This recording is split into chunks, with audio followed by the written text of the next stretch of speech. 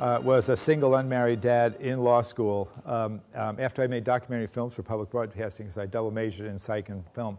And I made one about a prison which resulted in being closed, which for some reason made me want to go to law school to do prisoners' rights rather than realizing the power of film.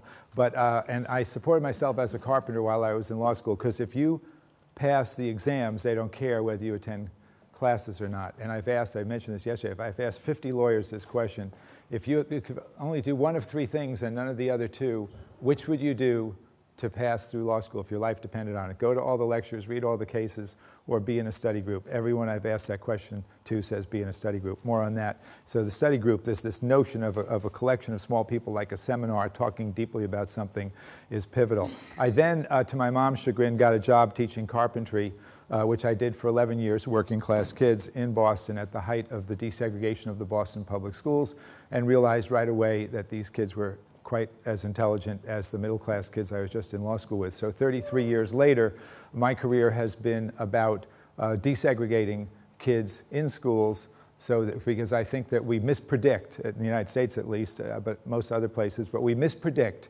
based on socioeconomic status what kids can and can't do, or we mispredict based on ethnicity, we mispredict based on gender, we mispredict based on English proficiency in our case, and we also now are mispredicting based on standardized test scores, in my humble opinion. So High Tech High was formed as a single school, which I was the principal of. We call them directors. It was a decade ago. We're now finishing in our 10th year. And we knew that we wanted to be a place where we focused on production, not consumption. The name High Tech High was not something that I gave it. It was actually a white paper that was written for a staff member. I just found this out a year ago. A staff member at Qualcomm, which, you know, where they put the cell in cell phones. Irwin Jacobs, who was an MIT professor who figured out code division multiple access, a brilliant and great gentleman himself. At any rate, so that's how High Tech High got begun, as a single charter school, and we have now evolved into having elementary school, middle schools, and we've just built a brand new school that is the first gold LEED certified charter school in the United States on the border, generates 110% of its energy on site with solar power. And we're 20 minutes from the most crossed border on the planet, which is the San Diego-Tijuana border, and obviously we're on the Pacific Rim, so internationalism is a feature of what we are about. So our kids do a lot of production, and I'm going to just show you a few examples of it, because I think that I say to teachers, if you want to know how we judge your work, it's by how you are as a teacher, it's by the quality of what your students produce. If your students are doing high quality work, work that's worth doing, learning things that are worth learning and that have lasting value, then we think you are a good teacher. I showed this book at a meeting here yesterday, which is Perspectives. This is one of 5 books that 11th graders did. This is 3 teachers in concert, working with each other, reflections on San Diego Bay, all of the math, all of the science, all the photography, all the journalism, everything in this book was done by kids. They've done 5 of them, 5 different ones this team of teachers has done. The last one just came out. Jane Goodall wrote the introduction. E.O. Wilson, the famous entomologist, wrote the preface to the new one that just came out. And so the idea behind this is quite simple. It's Deweyan, actually. It's behaving like a scientist, behaving like a mathematician, behaving like a journalist, behaving like a photographer. So that's basically us. I could talk more about it, but I just want, I think it's like, I always think about Jack Nicholson once said famously to a young actor who was nervous, he said, don't worry, let the costume do the acting. I like to let the costume do the acting. I think the proof of the pudding is in the tasting. I think, again, if kids are doing sophisticated work, that teachers have to be there's have to be something good going on. And then, as you saw at the test at the end of Analog Flash for Window, we still live within that world. Our kids still have to take all these tests. They still need to perform to get into selective universities, and they are. But it's engagement, in my opinion. Engagement precedes learning, and so we seek engagement. I went to a school in New York City, and I did some social service work for my school, and it was tutoring kids at a settlement house down in the Bowery in Lower New York. I think that's where my becoming a teacher came from. So there's something about E.O. Wilson's point about early exposure to behaving like, being like. Okay? okay? We sort of see 4 phases to a project. There's a lot of typologies of projects. I mean, Dewey had one, the Danes have one. Ours is observation, reflection, documentation, exhibition. That's what this conference is. I mean, you know, David and Valerie, they observed, they looked around, they found, they reflected on their observations, right, of checking out who's doing what. And then they documented their observations of their reflections, and then they used various media. They reflected, excuse me, on them. Then they used various media to document them, and then they brought us all here, which is the public. This is the exhibition, is gathering us all. Most adults do projects. That's what most of adult work is like. So why is it that the selective private schools in all of your cities have about 400 kids in them? And they charge lots of money to go there. And why is it that the public schools have thousands of kids? I mean, they're charging a lot of money, why don't they just have 2,000 kids? For a very simple reason, it doesn't work as well. So school size is not the killer app, but it's the beginning of actually getting a handle on it. So you've got a collegial group of people who work with each other closely.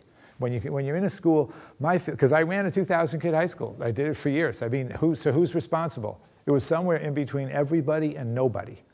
Right? Right? So we broke it down into 5 separate schools, actually 6 separate schools.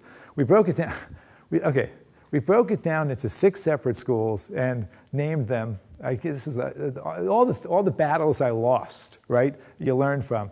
They were named school A, B, C, D, right? So after a few years, the parents in school D, not to change it because it sounded like their kids got D's. So and then they got changed. That got changed to something, and then C the next year got changed, and B. A kept its for 20 years because it was A, right?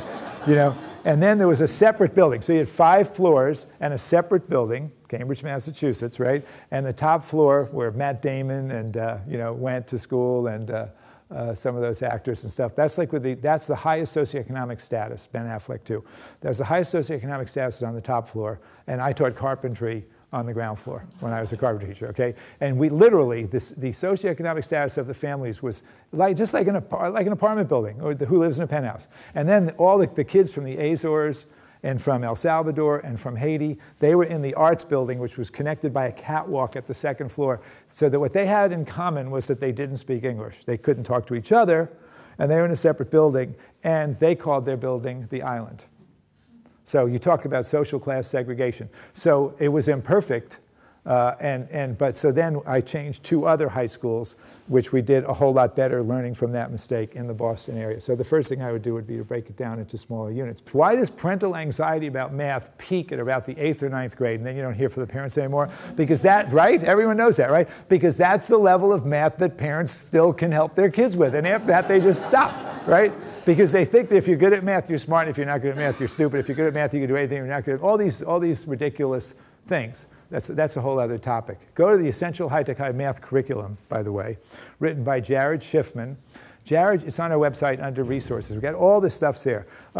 Schiffman was, John Maida was at the MIT Media Lab. He sent me an email saying, I hear Jared Schiffman is applying to work at your school. I just want you to know he's the consummate MIT whiz kid. In fact, he's the fastest programmer in any language on any platform we've ever seen at MIT. He also taught comedy improv to the kids, and I loved, anyway, so he did it. At the end of this, writing this curriculum, he sent an email blast out to scores and scores and scores and scores of all people, MIT grads, of all ages and all occupations, and said, how do you use math in your life and work today? Look at it. About 70% of the responses are about statistics and probability. So what do we have? A calculus-driven system. So the real question about Nick is, do you really need to know how to subtract polynomials? I mean, he will never do this again in his life. That's a serious question. It really is. Whereas statistics and probability really have a role in all of our lives. Anyway, that's a topic for another day. Just one more thing that's a really great thing to do is what we did do in Cambridge. Make it into urban planning high school. Just think about urban planning high school. Make the curriculum, what I would do, I'd make the curriculum into being broadly On the one hand, let's study the vast unmet needs within your own community. That gives rise to a lot of great stuff. And on the other hand, let's look at the underutilized resources and underemployed people in your own community, and let's see the school place as a fulcrum where we are actually studying how to marshal underutilized resources to meet unmet needs. And that gets at this, so many great exercises. We create a great curriculum called CityWorks on that really helps do that.